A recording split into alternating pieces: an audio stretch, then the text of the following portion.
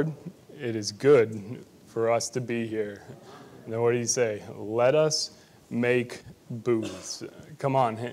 Let us be that habitation of the living God, that it would manifest, and what does it say? The glory of the Lord shone around them.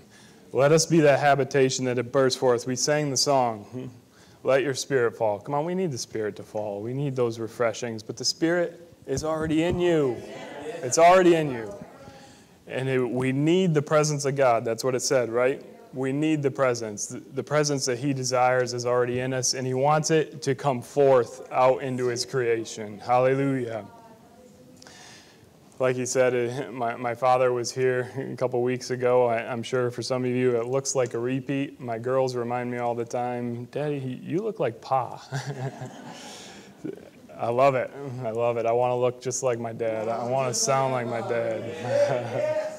My other dad will be here in a couple of weeks, and I'm going to have to apologize to him. I can't help it. I can't help it. I'm going to have to apologize for stealing his idea, but it's not. It wasn't his. It was the Lord's. Hallelujah. But I love that man. I love both my dads. You remember what he always used to say? I got the best dad in the whole world. I got him beat. I got the two best dads in the whole world. But no, come on, I'm not an old man, but I'm not a young man either. I'm in a unique position, I feel, to encourage you to be like the Father. Come on, that love that is growing, I can't explain to you the bond that I have with my father-in-law and my dad, other than it's the spirit of Elijah that came to restore all things, restore the hearts of the sons to the fathers and the hearts of the father to the son. Hallelujah. Uncle Stephen remembers H1. H1. Come on, in the Strong's Concordance, it's not a coincidence. H1, Father. It's the principal, meaning first. It's the chief, the highest. Patrimony, the first of the family. Father. Hallelujah. And what is awesome, I never realized it when I first said H1. Do you know what H2 is? It's Aramaic, pertaining unto H1, Father. Come on. It's a father wants a second just like him. Just like him. Come on. Hallelujah. So I want to look, come on, I want to be like my dad. And look, I've been blessed. I know not everyone has been as fortunate as I am to have two amazing natural fathers, but come on, every single one in this room is fortunate enough to have been born again. What does he say in 1 John 5, verse 1? If any man believes that Jesus is the Christ, not was, is the Christ, he is born of God. He's born of God. That's our Father. That's my dad, and I want to be just like him. Hallelujah. All right, if you turn to me to Deuteronomy chapter 30. Hallelujah. In Hebrews chapter 4, verse 12, in the English Standard Version, says the Word of God is alive. It's living and active. Come on, the Word of God is living and active. It's sharper than any two-edged sword, piercing, and it says piercing to the division of soul and spirit, but we know it's the piercing of the division, and the division is flesh, right? Come on, we have a forerunner, the firstborn brother, my older brother, went through first. He broke down the wall of partition. He pierced the flesh. He rent the veil. And now we have hope as the anchor of the soul on the other side of the veil. It's not the division of the soul and spirit, but that the soul and spirit would become one. And that hope is on the other side of the veil as an anchor for our soul. And I want you to, when you read the word hope in the Bible, it's not wishful thinking. It's not some, I hope someday. No, it's an expectation. It'll change the way you read the Bible. It's an expectation that what he said will come to pass. The Word of God is living and active. Hallelujah. Sharper than a two-edged sword. Hallelujah. So, all right, in verse 11 here of Deuteronomy chapter 30, The context here is the giving of the law again, right? A witness to establish the thing. And in this portion, he's telling them, he's reminding them that if you follow my commandment, come on, there's only 2 commandments. What are they? Love the Lord thy God with all thy heart, with all thy soul, and with all thy might. And the second, like unto it, love thy neighbor as thyself. So this is what he's telling them. This is the commandment that he's reminding them of, that if you do this, I will do it. That's what he's saying to them. And he reminds them, if you don't, that there are consequences. But come on, let's do it. He'll do it. So in verse 11, he says, for this commandment, for this word, which I command thee this day, it is not hidden from thee. Come on, hallelujah. It's not hidden from us. In Colossians, we know the verse we were quoted all the time. He said it's the mystery hidden from the ages and the generations. Do you know how many generations have gone? You know how many people have gone and it's been hidden? But it's not hidden to us. Come on, somebody say thank you, Jesus. Thank you, Jesus. It's not a mystery. What does he go on to say? It was a mystery hid from the ages and the generations, but not from us. It is made manifest in the saints. Come on, he put it in our hearts. We know it. It's Christ in you. It is made manifest, apparent to everyone that God put himself in a man and showed himself to the whole world. Come on. We know this is Jesus, but this is our inheritance. This is what the Father has given us. This is our portion. And this is our call, to manifest him in the creation. It is the Word made flesh. Come on. In the beginning was the Word, and the Word was God. It was with God, and the Word was God. And he jumped down to verse 14, and the Word was made flesh. Come on, that's all it's all about. It's all he ever wanted, and he has not stopped. The Word of God is living and active. Hallelujah. It is not hidden from thee, neither is it far off. It's not where we can't reach it. Yeah. It's not somewhere we can't reach it. It's not something we can't perform. It is not far off. In that portion of John, one of the verses, he said, to as many as believe on me, the power is given to them to be the sons of God. Come on. We had that power. We believe the Word of God. We had the power to be the sons of God. Come on. Can you imagine being the son of the Almighty God? That is the power that he has given us. Hallelujah. It is not hidden from us. It is not a mystery. It is not far off. Hallelujah. In verse 12, he says, it is not in heaven that thou shouldest say, who shall go up for us to heaven and bring it unto us that we may hear it and do it. It is not in heaven. We need to change our concept of heaven. We know that the rapture is not the answer. We've been taught well, but I'm telling you that that spirit remains alive in the church. And it is the concept that we can just live a good, long Christian life, and that when I die, I have the consolation of heaven. It is not far off. It is not somewhere else. The problem with this is it relegates Jesus to another time and another place. And he's not in another place. Where is he? He said, I go to prepare a place for you. And then he said that where I am, there you will be also. But where is he? You won't find it on a map. You can't. Hallelujah. We said it, Brother Ron said it this morning, or Brother Bud chimed in this morning. I can't get it off my mind. They got in the boat and they went across the sea, right? And a great tempest came up. Enough to make 12 grown men afraid for their lives.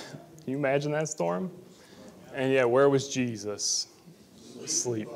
Could you imagine a storm that's so big that 12 grown men fear for their lives, but somebody's sleeping in that boat? And they had to wake him up. Master, don't you know we're perishing? We are perishing. Come on, the outward man is perishing, but the inward man is renewed day by day. So they had to wake him up. And what did he say? Oh, ye of little faith. Come on. How is he asleep? Where I am, there you will be also. Yeah. And come on, what did he say? Peace, be still.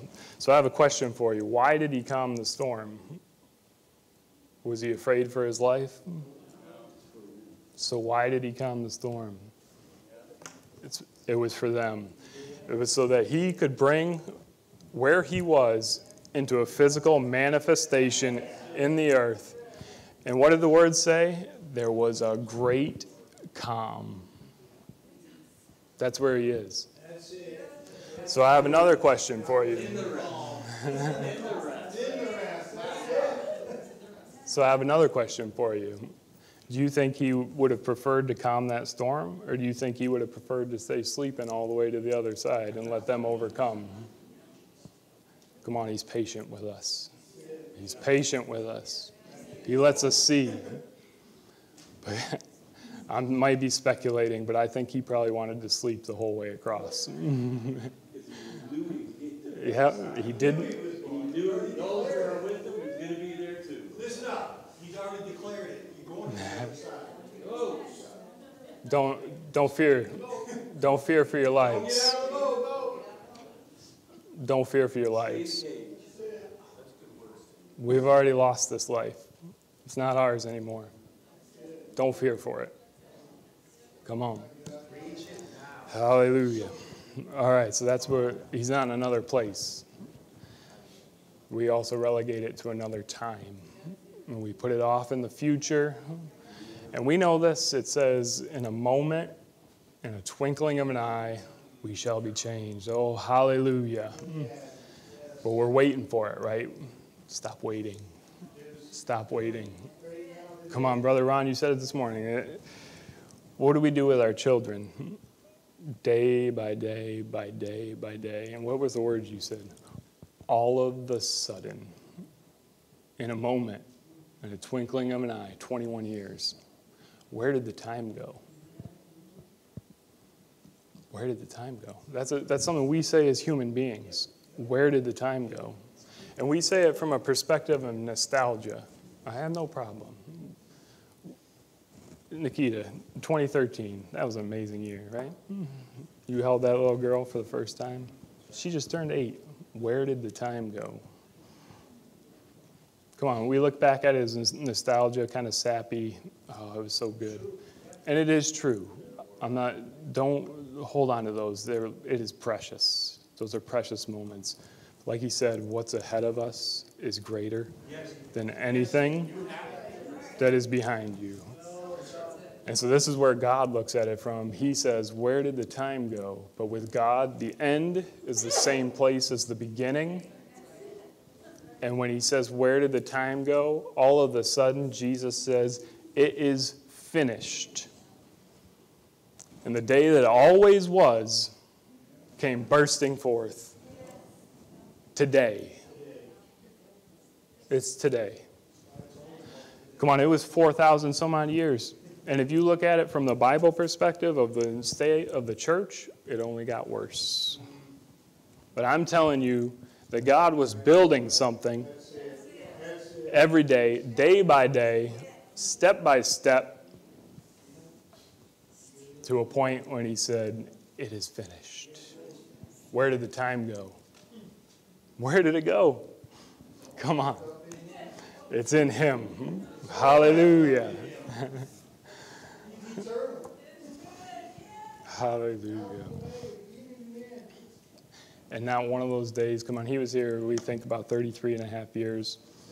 If you read all the accounts in the Gospels and everything that was written about him, even if it was 100 days, that is less than 1% of 33 years. What happened on the other 99% of those days? it didn't look like a thing was happening. And we know it didn't look like a thing was happening because he came to his own and they received him not. They didn't believe. What's that? That was the biggest crime ever. Yeah, Biggest crime in the Bible. they believed it. Yeah, they didn't believe. So it still looked like nothing was happening. But not one single one of those days could have been removed. Every single one of them mattered in what God was building, and this is how he's building the kingdom. It's every single day by day, step by step. Today is the day. Don't relegate it to another time. Don't relegate it to another place. The kingdom of heaven is at hand. Hallelujah. All right, in verse 13, he says, neither is it beyond the sea that thou shouldest say, who shall go over the sea for us to bring it to us that we may hear it and do it. You can look across the entire sea of humanity. You will not find a man. You will not find a formula or a rule of man that can do this. You won't. Yeah, exactly. What did God say to Moses? No man can see my face and live. We know over in John, in the epistles, that he said, now we are sons, but it does not yet appear what we shall be. But when he does appear, we shall be like him. When we see him face to face, there's no more man, there's no more carnality, there's no more Adam. It's Christ in you. No longer I that live, but Christ that lives in me. I only do what I hear the Father say. I only say what I hear the Father say. I only do what I see the Father do. Come on. Hallelujah. No man can see God and live. And we get over to Revelation chapter 5. Would you share with them that no man could open the book? It's the book of life. Come on, you are that book. It's written. It's written in us, an epistle for all men to read and to know him. No man can open that book. And you know, he wept. Then there was no man found worthy. And what did he tell him? Don't cry. The Lion of Judah has prevailed. Hallelujah. The Lion of Judah has prevailed and has opened the book that it can be read of all men. Hallelujah. And what was the other thing he said in Revelation? He gave him a name that no man could know. This is not some secret name between you and God that it's a code we're going to use. No. The name is Jesus. And that name that we know to be so great is our inheritance. He has given it to us. It's his nature and his character, that is who we are and what we are called to be. It is not beyond the sea. There's no formula that men can, come on, we do this. We apply psychology and philosophy to the Word of God, and we know how to quote the right scriptures, but we use the carnal mind. We make our own weapons out of it and call it religion. But no man can do this. Hallelujah. Neither is it beyond the sea that thou shouldest say, who shall go over for us? And bring it unto us that we may hear it and do it. This is the question that we ask. Just give me the word, and I'll hear it, and I'll do it. No, men look for commandments to make themselves righteous. God said there is no commandment that could make you righteous.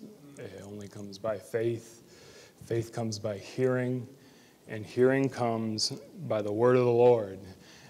And the word is living and active. Hallelujah. Come on. And the word was made flesh. Hallelujah.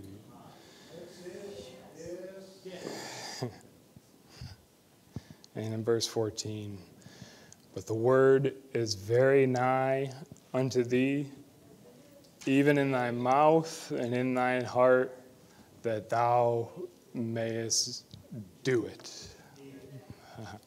Yep, exactly. Be it. In him we live, in him we move, in him we have our being. It is who we are. It is what he's desired for us. Hallelujah. If you turn to Ecclesiastes chapter 3 with me, I honestly don't know where the rest of this is going to go.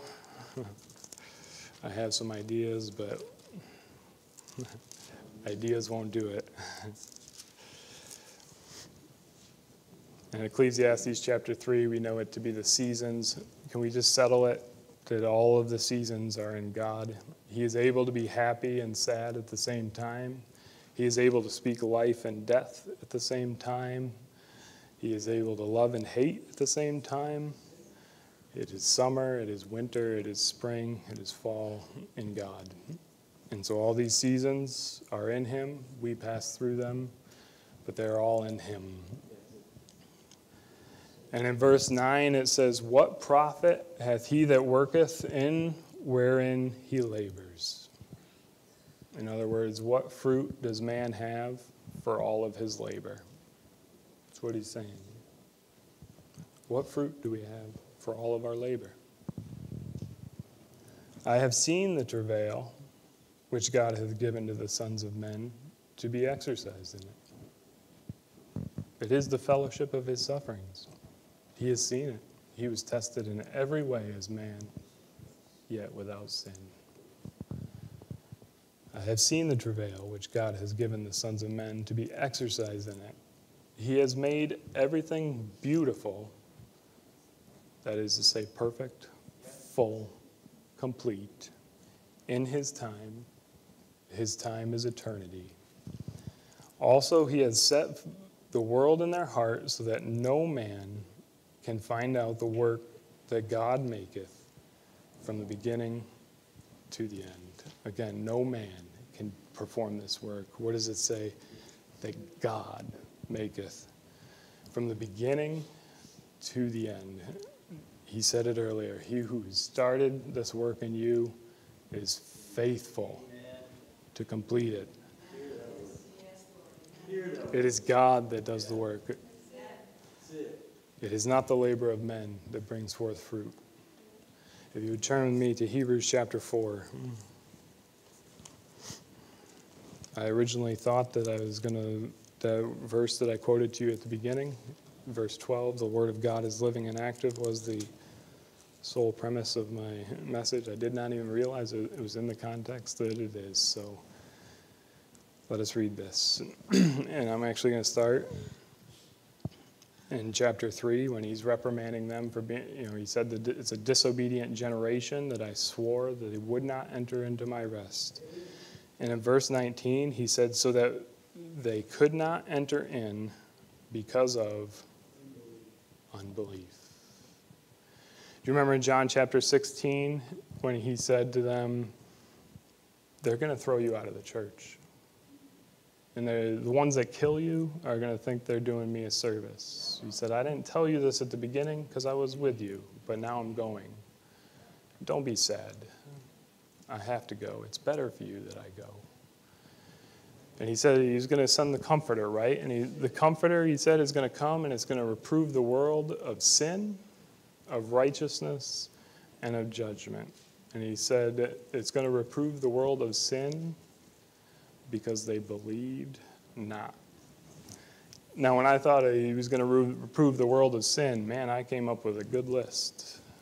I came up with murdering and stealing, cheating, lying, fornication, witchcraft, rebellion. Come on, you can name them all. They're written. No, there's only one thing he said. There's only one: unbelief. Come on, the Word of God is living and active. Come on, do we believe? Yes. Do we believe that it's active today? Boy, it sure doesn't look like it out there. Come on, stop believing what you see. Stop believing what you hear out there. I don't care what it looks like out there. I don't care what it looks like in here. I don't care what it looks like in here. The Word of God is living and active. It's performing His work. We could go 21 years with nothing happening, and all of a sudden we realize, oh, it was happening. Today is the day. Hallelujah. Do you remember this? He said, if thy eye offends thee, pluck it out, cast it from thee. My whole life I grew up thinking that referred to lust, primarily in the form of fornication. Sure, there's an application for that. But what about unbelief? What if your eye causes you an offense? It causes you to unbelieve. Come on, we see what's going on in the world, and it causes us to waver. Close your eyes. Look with the Spirit. Close your ears. Hear what He's saying. Not my voice. Hear what He's saying. Come on, how do we hear what we hear? It's not hidden from us. He's shown it to us. Come on. Hallelujah. All right, in chapter 4, verse 1, it says, let us therefore fear, lest the promise being left us of entering into His rest, any of you should seem to come short of it. For unto us was the gospel preached as well as unto them. Come on. We know the word we've heard, but there's other words in the world. There's other churches that have the word. What did he say? His own received him not. It is. It's the worst crime ever. He came to his own, and his own received him not. Come on, we have to receive him. It's been preached. And what does it say? The word preached did not profit them, not being mixed with faith in them that heard it.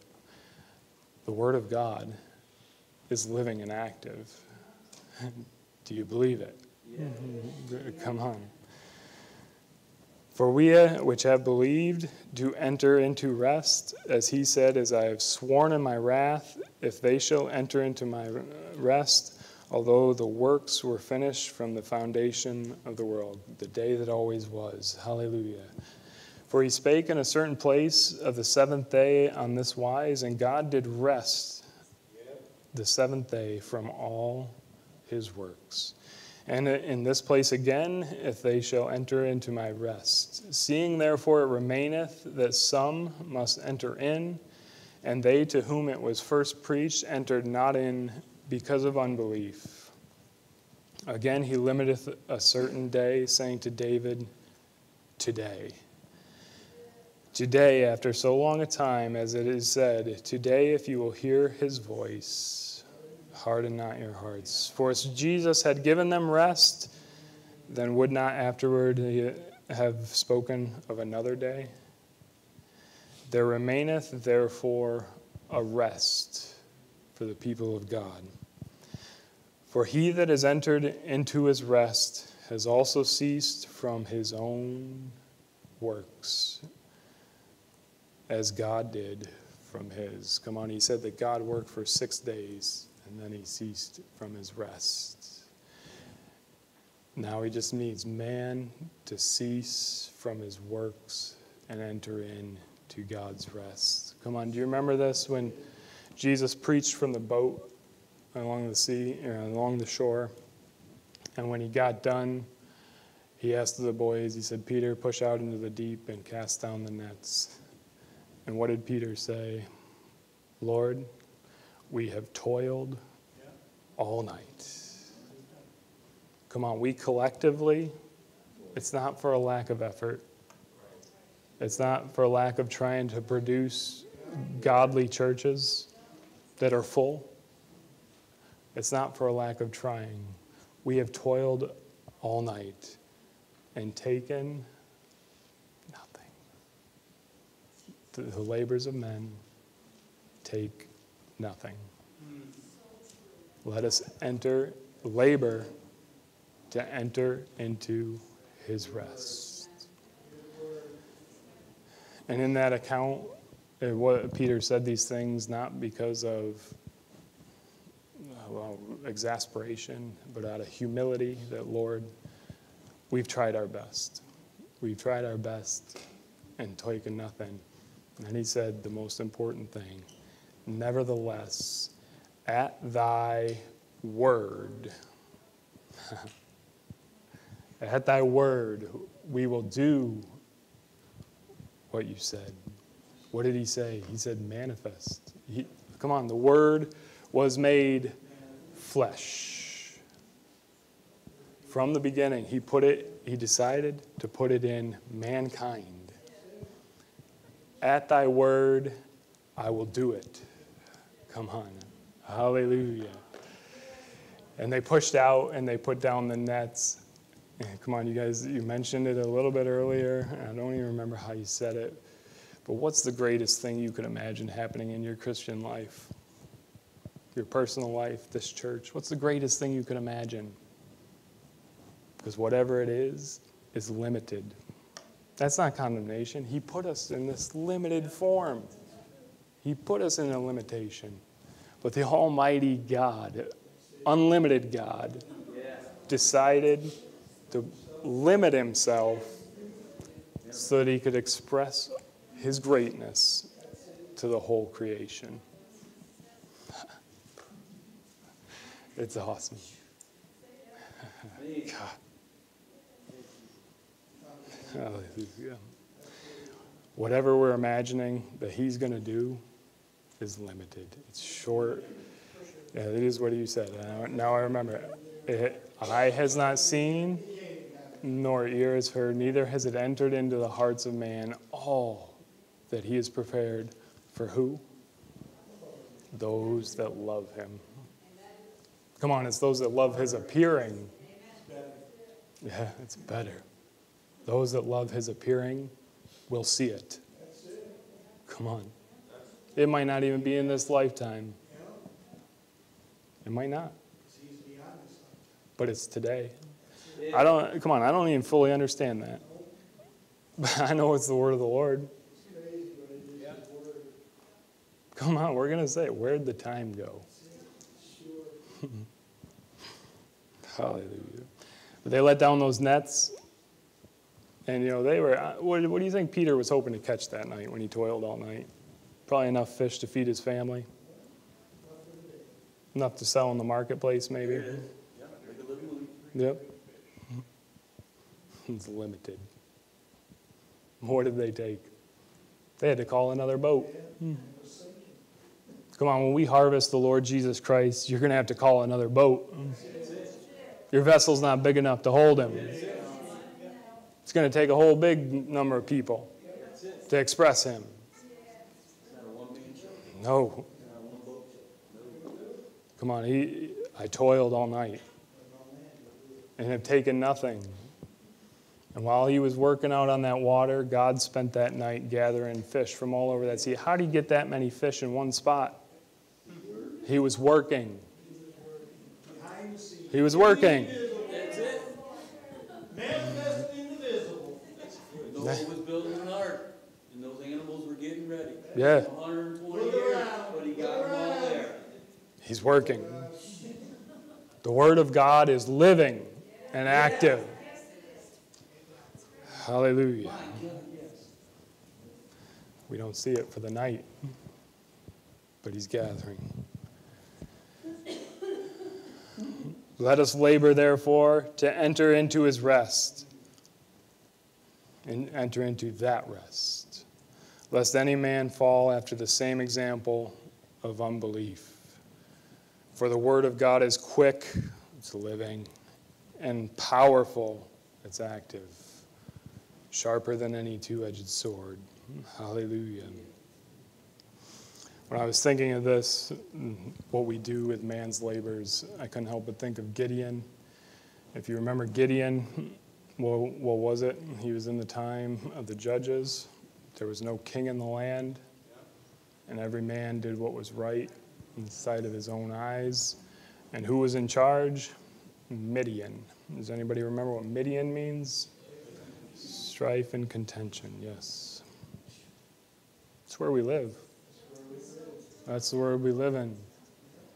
Nobody wants to hear, they just want to fight. Every man does what's right in his own eyes, and now we all have the means to do it. I go out there and express myself. Come on, that's what God wants to do. He wrote it in our hearts. He just wants to express himself. And he's got the medium to do it. He's got a social network to express himself in creation. Jesus. Hallelujah. So where was Gideon? He was down in a depression, right? A wine press, a low area, a place of humility. And what was he doing? He's threshing wheat. Come on, we've been given the word of God richly in this house. It's not a mystery to us. Continue to thresh. Come on, because it's not a lack of labor. It's our labor. But he says, let us labor to enter into his rest. Let us thresh out the wheat, that we would have the sustenance to perform his word. Hallelujah.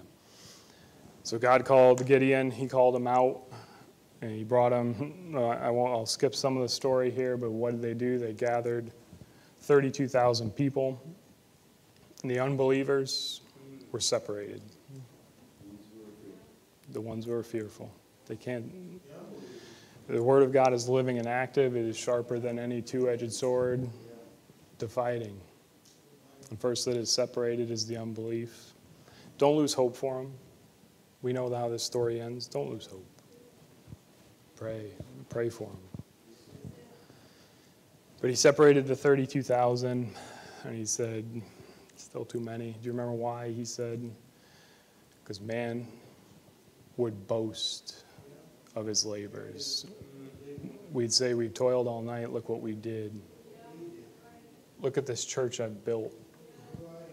Look at this arena I've filled with all these people. No, it's too many.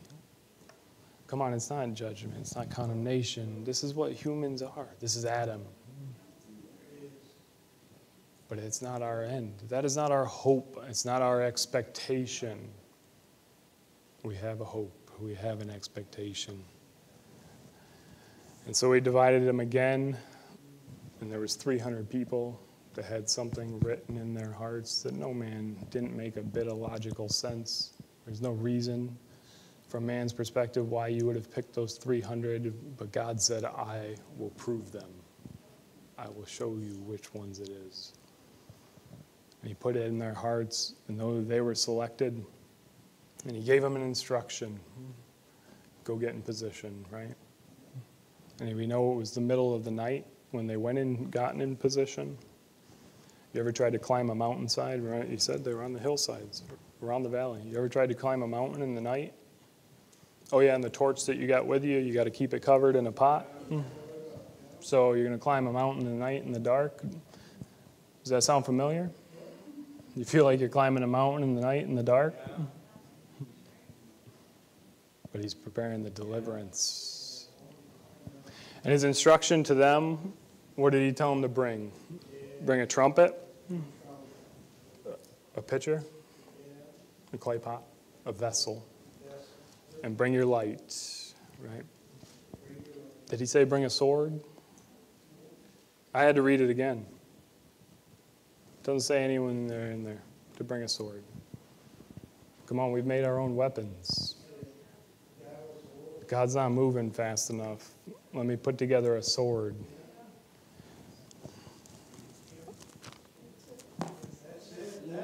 I can find something in here. The carnal mind can find a verse to support it, and I'll use my sword. He said, he didn't tell him don't bring it, but it wasn't on the packing list. Uncle Tim knows what a packing list is. Yeah, there you go. It wasn't on the list. I don't need your sword. I don't need it. You remember over in the Gospels at the Last Supper? He asked them a question. He said, do you remember when I sent you out without a money bag or a scrip or a mat to sleep on? Did you need anything? They said, no, nothing. We didn't need anything. And he said to them, now I'm telling you, take your money bag and your scrip, sell your garment. Sell this. Your garment. This life. Sell it. And what did he tell them? Buy a sword. Peter, in his zealousy, I love Peter. In his zealousy, he said, "Look, Lord, we have 2 swords right here." In the King James Version, Jesus says, "It is enough." And I think there's probably an application there, but there's other translations that word it differently. We do know that 2 swords is all you would need. The original and a light copy. But there's other versions that I think translate it more accurately. The Living Bible, he says it with an exclamation point, almost an exasperation, "Enough." The Passion goes even farther and says, "You still don't understand." He doesn't need a sword. He's telling you to buy a sword. Come on, it's that word. Made flesh. Buy a sword. It is how he brings his deliverance. So back in Gideon, well, I'm going to stay there in the Gospels. So do you remember what happened in the garden after he prayed and they came to get him? Peter, in his zealousy, pulled his sword and said, "This doesn't look right. I'm going to lace the word of God on him." And he cut off the ear of the servant of the high priest, which is interesting to me. He caused unbelief, right? Hearing comes by the word of the God. Faith comes by hearing, hearing by the word of God. And so we use man's device to cause unbelief. And it's written 2 different ways in the passages. The first one, I don't remember if it's Luke or Mark, but he says, "Put away your sword, Peter. He that lives by the sword, he that lives by man's natural devices, will die by man's natural devices." And over in John, he says, "Peter, put away your sword. Should I not drink the cup that my Father gave me?"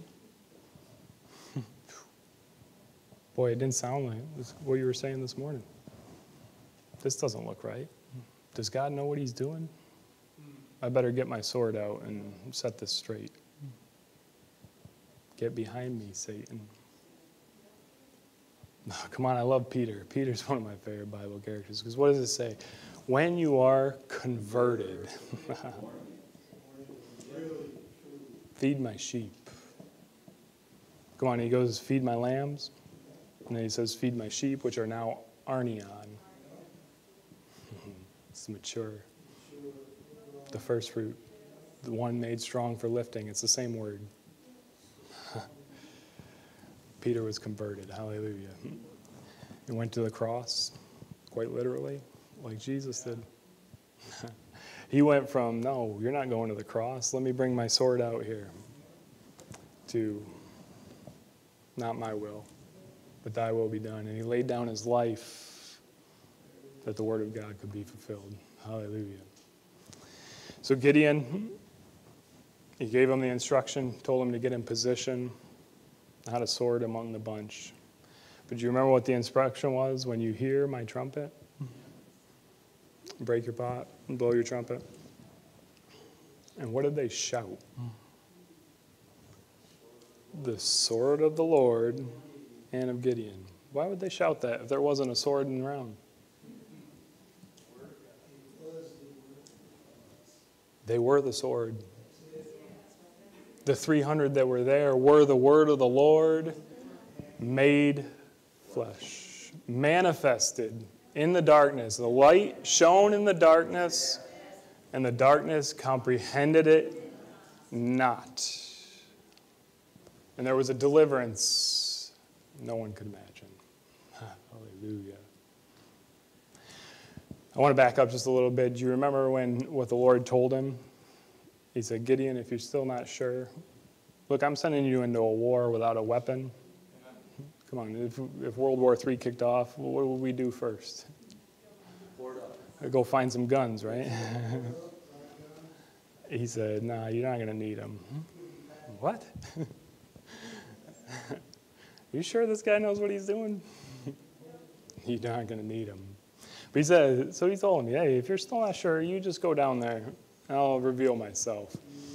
You remember there was one Midianite telling a dream to another Midianite? What was the dream? A loaf of barley bread. Come on, Gideon had already threshed it out. And we know that barley is the first fruit. It is the company that goes first. It rolled down the hill. And what did it say? It laid waste to the tent of Midian. Strife and contention is a temporary habitation. It's temporary. The habitation of the Lord is eternal. It's eternal. So the loaf of barley bread, the true word of God, rolled down the hill and laid waste. And so how was the actual deliverance brought?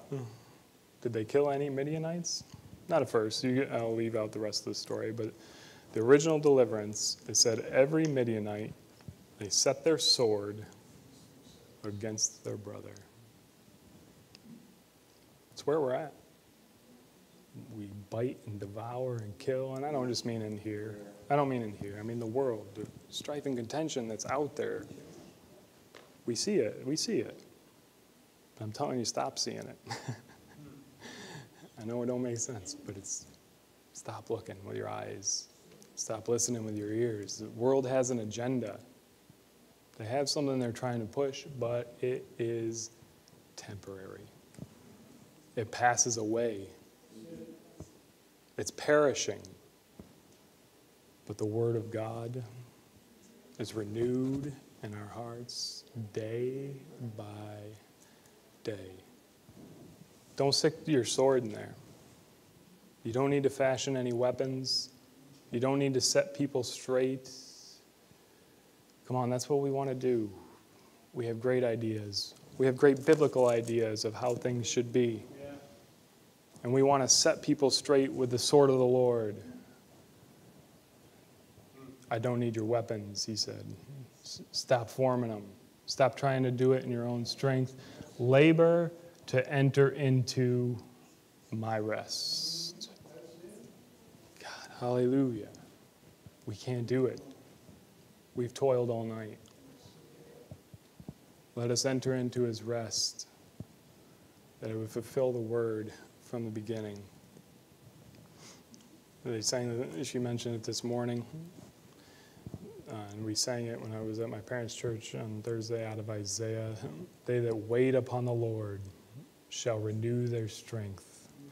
They shall mount up with eagle's wings. They shall run and not be weary. They shall walk and not faint. For their hope is in the Lord. Hallelujah. And the song, the old chorus that we used to sing, goes farther. It says, "And the eyes of the blind shall be open." Come on, we've wanted to open some eyes with our sword and set people straight. Let them see, look what I know. I don't need your sword, he said. And the ears of the deaf shall be unstopped. Hear me. Right? Same thing. I'm going to set people straight with my sword. I don't need your sword. And then it says, then shall the lame man leap as a hart, and the tongue of the dumb shall speak.